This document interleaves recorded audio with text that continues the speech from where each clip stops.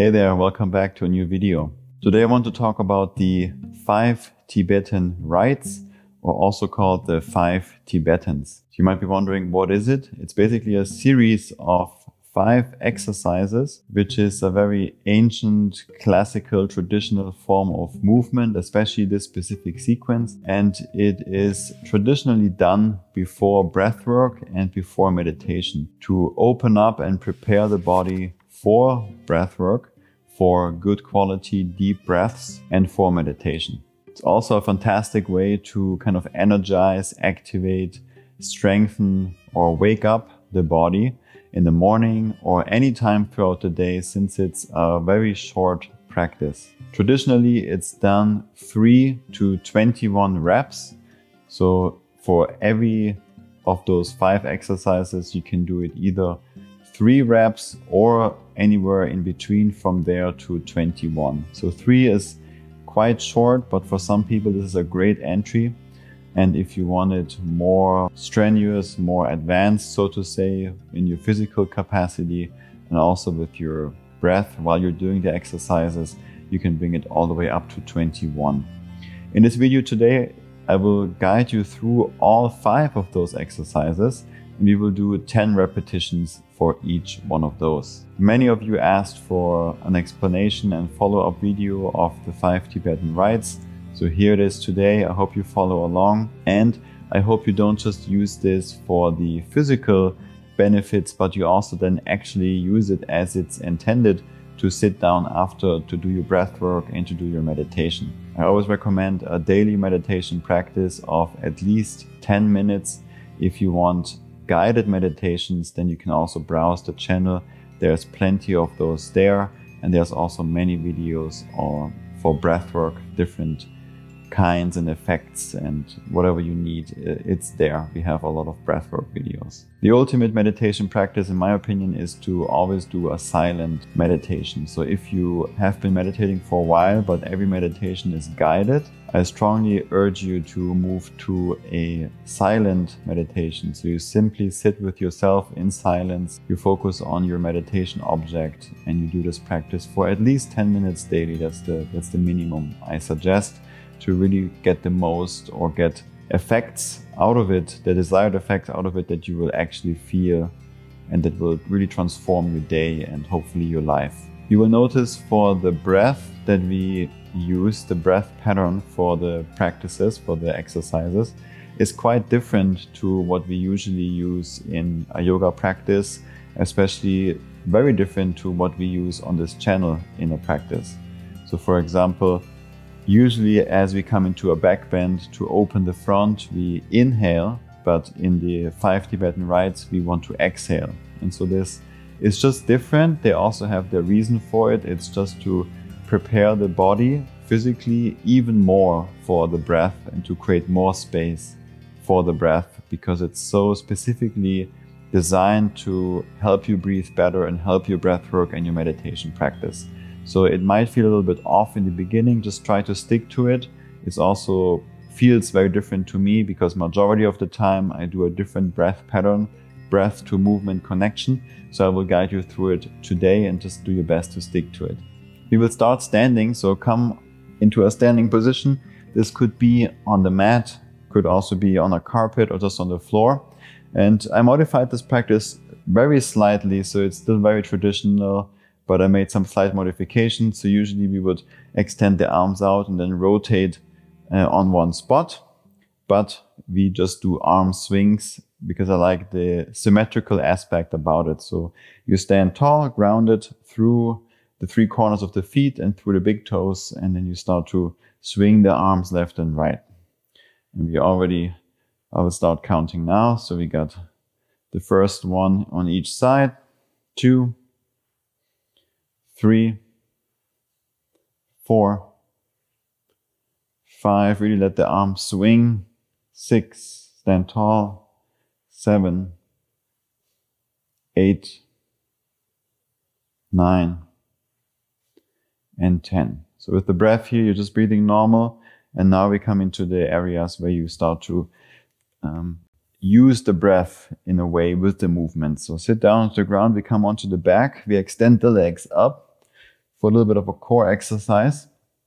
If this is too much for you with the legs straight up, you can also bend the legs. You can also set the feet down, and you can set them even further forward and down, whatever feels good for you. So on the inhale, we now reach the arms forward, lift the shoulder blades up, and on the exhale, we come down. So inhale forward, exhale down. 2, 3, 4, 5, 6, 7, 8, 9, 10. And relax, bring the feet back down, rock forward. We stay in a seated position, and I switch the order here of this exercise and the next one because I think it's just a better flow. It just connects nicely, so you don't have to do awkward transitions. So we bring the hands behind us, kind of wide apart. If you have a mat, then bring them as wide as the mat. And the feet are rather close together, closer than the hips. We lift the hips up for a reverse tabletop position. And then on the inhale, we lower the hips, straighten the legs. Exhale, bend the knees, lift the hips. Inhale, lower the hips, straighten the legs. Exhale, bend the knees, lift the hips. Inhale, lower the hips, straighten the legs. Exhale, bend the knees, lift the hips. And keep on going. That's 4, 5, 6, 7, 8, 9, and 10. Let's meet back in the reverse tabletop and set the hips down. Very good. Cross over the ankles, roll over the knees. We are in a kneeling position, kind of like child's pose from yoga. And from here we start to scoop the tailbone under, and we move into like a camel position almost, but we open the arms up like this to the sides to really open the front. And usually we would inhale here, but in the Tibetan rites, we exhale. So as we move up and open the front, we exhale. On the inhale, we again reach the arms forward, lower the hips, curl into a ball, close the front. Exhale, open the front, lift. Inhale, round and close. That's 2. 3, 4, 5, 6, 7, 8, 9, and 10. Very nice. So you can imagine that 3 would be a bit short, 20 would be maybe a bit much for the average viewer. So I thought 10 is like a nice point in the middle. So last exercise is downward dog to upward dog. Come into a downward facing dog position and bring the feet wider apart. So this one I've been integrating a lot in my own practice and my classes already for a few years. And so we roll through the spine into an up dog, through a plank basically, into up dog, engage the glutes, open the front body, but stay on the toes. And then you look straight ahead, open the collarbones, and then you come back through the spine to a down dog. So now with the breath, usually we would inhale to come forward and exhale to come back. But in the Tibetan rites, we do it the opposite. So we exhale to come forward to up dog. So we exhale, exhale. Glutes are strong. Now inhale to move the hips up and back to down dog. That's 1. Exhale to roll forward to up dog. Inhale to roll back to down dog. That's 2. Move nice and slow with the breath. Exhale forward to up dog. Inhale back to down dog. That's 3. Keep going.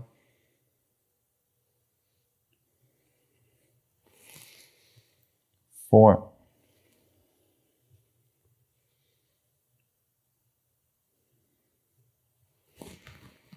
5.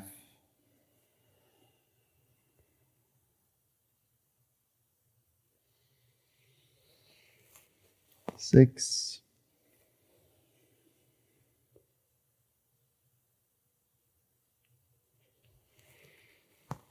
7.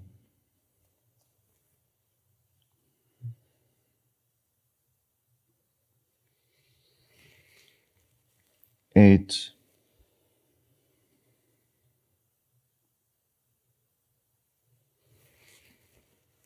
9.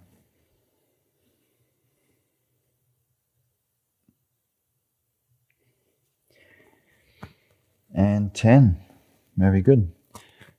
Walk the hands back towards the feet. We just finished up in standing forward fold. This is not part of the traditional sequence, but I like it to bring the heart rate down, to slow the breath. Now that we opened the front of the body so much, let's also open the back. Try to keep the legs straight. We're just here for about a minute. And this practice is fantastic to do in the morning. So I hope you do the breath work, I hope you do the meditation. But even if you don't, if you just start your day with this, it's already very beneficial to open up the body and prepare your body for the day, wake up the body, energize it. But of course you would ideally afterwards sit and meditate for at least 10 minutes. And if you have even more time, then add some breath work before the meditation, so that the order is always movement and then breath work and then meditation. So first it's asana and then pranayama and then meditation.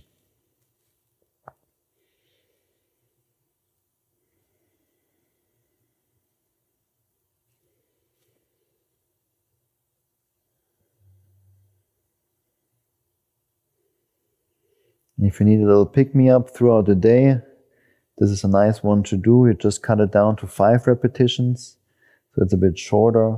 And then if you do it in your own time, it's also a lot faster. This is a follow-along video, so it's a bit longer.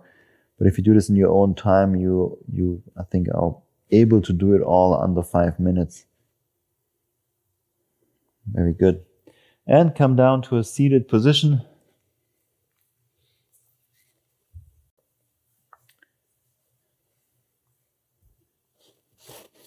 To continue with your practice, I hope you're feeling good, you're feeling ready, you feel centered, excited, but yet strong, alert.